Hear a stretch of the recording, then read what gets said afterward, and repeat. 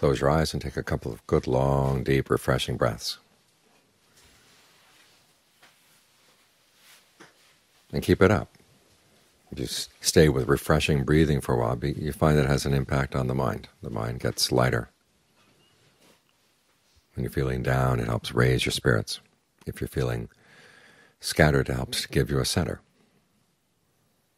It's like having free medicine, and yet because it's free, we tend to overlook it. Because it's a skill, it's easy to miss out on the advantages that can come from paying attention to the breath.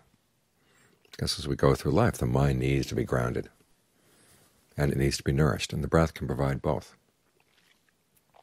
Otherwise, when the mind goes around, it starts getting hungry, and it starts floating around this, that, and the other thing.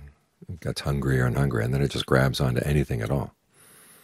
It's like a hungry child, doesn't know anything about what's proper food, what's not proper food. It just sees something, it just stuffs it right in its mouth. That's the way the mind is if you don't take good care of it. But if you care for it with the breath, then when it feels well nourished, then you don't go around feeding on things that are going to cause harm, that are going to make you sick. In other words, things that would give rise to more greed, more aversion, more delusion than you already have. And because you're well grounded, you don't feel the need to go wandering out. It's like having a home. You don't have to wander around in the streets exposed to the sun and the rain and the cold and the heat. You've got a good place for shelter, so that when it gets too hot outside or too cold outside, you've got a safe place to stay. So think of it as both food and shelter for the mind.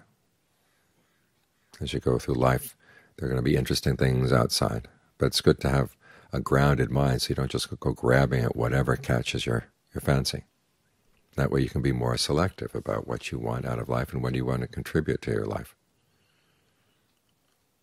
And because you're in a position to be more selective, then things are going to go better.